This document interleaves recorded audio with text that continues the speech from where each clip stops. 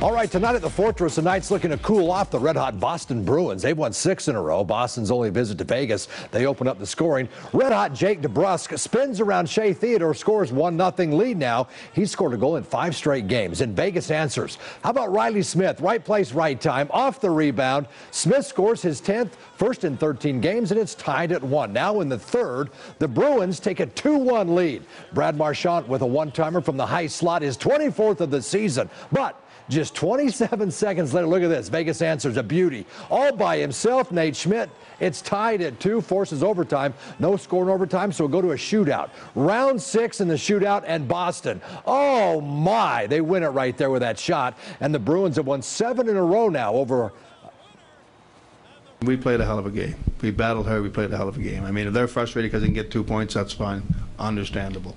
But I'm not frustrated the way we played. If we play like that, like I said, we'll win a lot of games. For the first period, we did a pretty good job getting pucks deep and getting behind them. And then there's some penalties in the second period. And yeah, for the most part, I don't think anybody in this room felt that way, that we were just trying to catch up. We were good. I thought we had a good jump. I thought our group was, was excited to play this game, right? It was a big game tonight. You played a really good team. And those are the ones you wish would just keep going, right? And both teams are getting some chances. So, all right.